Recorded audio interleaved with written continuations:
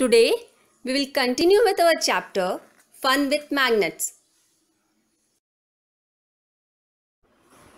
Topics to be covered in this lecture are Earth as a magnet, magnetic compass, making a temporary magnet, and uses of magnets. Our Earth as a magnet. Our Earth itself behaves like a huge bar magnet. The south pole of this bar magnet is near the geographical North Pole, and the north pole of this bar magnet is near the geographical South Pole. The north pole of a freely suspended magnet points towards the geographical north because it is attracted by the magnetic south pole of the Earth. Similarly, the south pole of a freely suspended magnet points towards the geographical south because it is attracted by the magnetic north pole of the Earth. Our next topic is magnetic compass. The magnetic compass is an instrument used to find directions. It consists of a magnetic needle enclosed in a small box.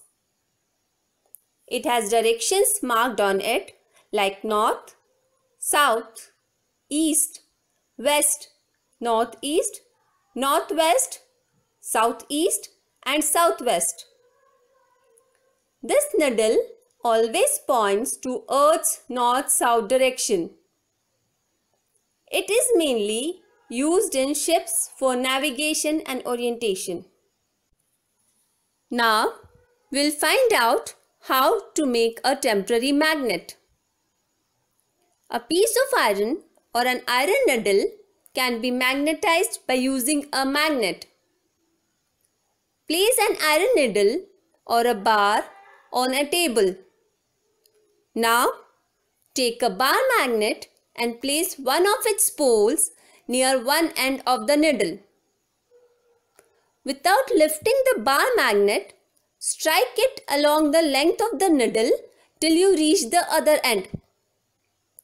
Now lift the magnet and bring the same pole to the same point from which you started. Move the magnet again along the needle in the same direction. Strike the needle for about 30 to 40 times with the same pole and same direction. Your needle has been magnetized now.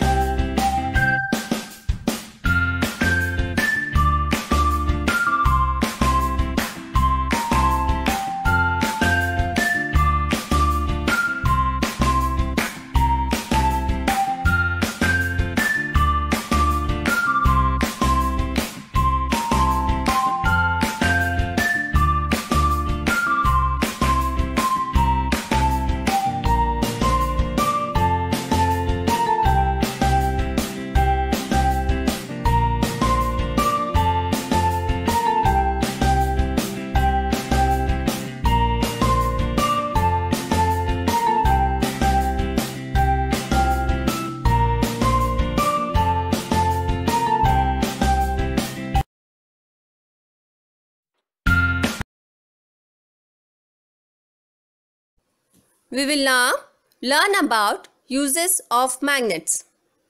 Magnets are used for several purposes and in many devices. Magnets are used in magnetic compasses, which are used to find the directions. A mariner's compass consists of a pivoted magnetic needle. It is used by sailors for navigation. Electricity meters, refrigerator doors, and the dynamos of bicycles and automobiles use magnets. Magnetic tapes used as audio and video tapes consist of a magnetic material coated on a plastic tape.